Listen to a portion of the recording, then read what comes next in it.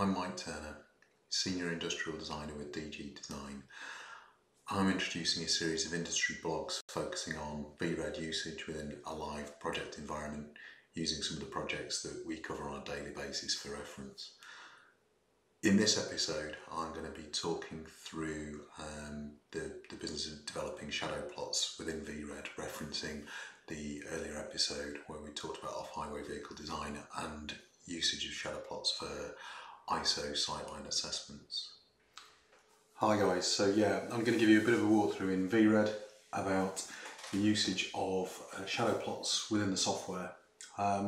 Generally, to give you a bit of context, within off-highway vehicle design, good visibility characteristics deliver safer products which are often easier to use. They give less operator stress and fatigue.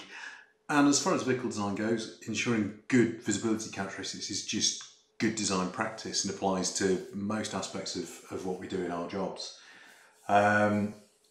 We use them to assess sight lines in a very sort of clear black and white sense of the word.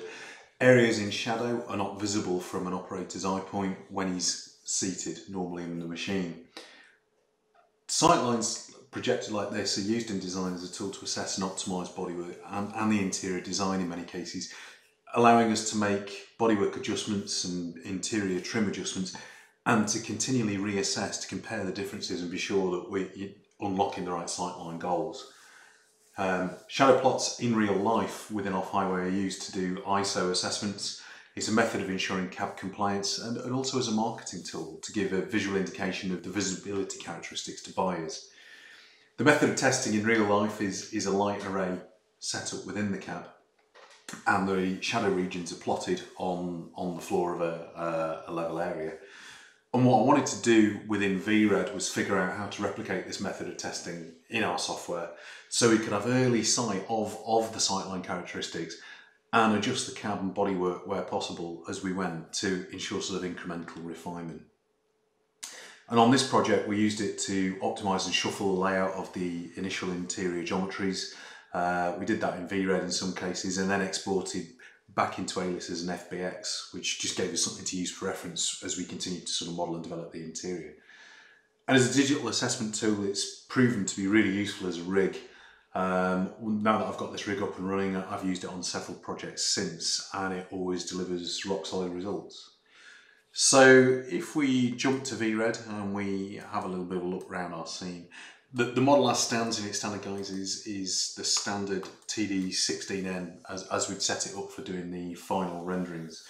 But if I switch off the upper cab surfaces and show this rig, it gives a little bit of a flavour for what's going on. So to talk you through what's in the scene that I've just switched on that's of use, down here we've got a grid, which if we highlight that, that's sat on the ground plane, and that grid has been modelled in Alias using the tubular offset tool to basically give us a grid of squares that are 1 metre squared. And they are centred when you look at it in plan view on the, plan view, they're centred on the operator's eye point. So you can measure visibility out from that eye point and you know that each of these squares represents 1 metre. So to go inside the cab and talk a little bit more, we've got a couple of point lights running within this scene.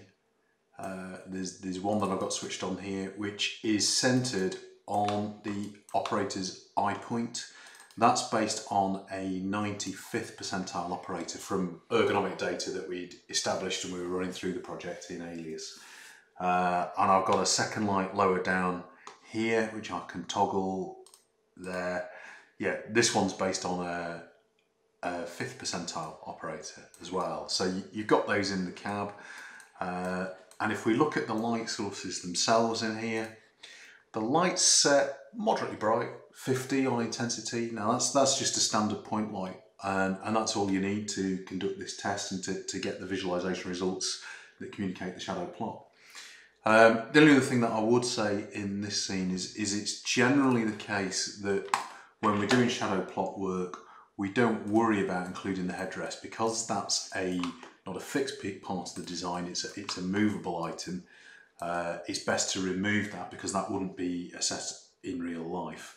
So if we come back to our high level graph, scroll up and come back to our light plots, if we look at it for a tool operator in the first instance, you can see that obviously based on that light point there, this gives you the shadow graph capability. If I just close that down so you can see, you get a feeling for how those two operate. So the shadows on the ground are caused by the objects above, where the tracks cast a shadow, where the bodywork casts a shadow, where the front blade casts a shadow. That's mapped out on the grid at ground level. And these results are true to how they'd be in real life. So you get a very, very good indication as to what those visibility characteristics are.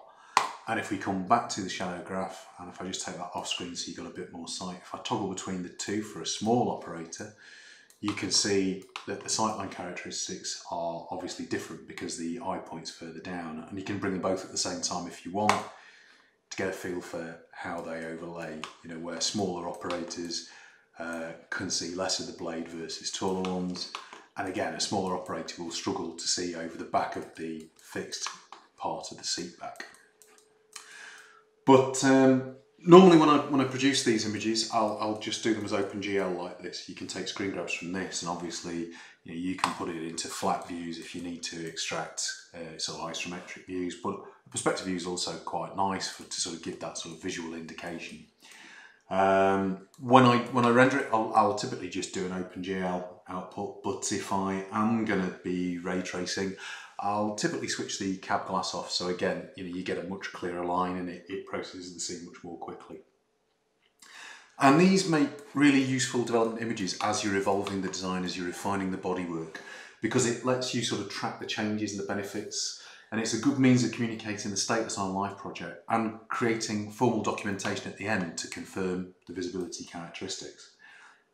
And the real joy with VRED, as we've touched on in some of the other tutorials, is that it's really nice software when you want to come and swap geometries in and out, so you can keep retesting the design as it evolves, and you can compare and contrast your own data, and in some cases if you want to, you can pull in competitor machine data as well and be sure that your visibility characteristics are better than the competition would be.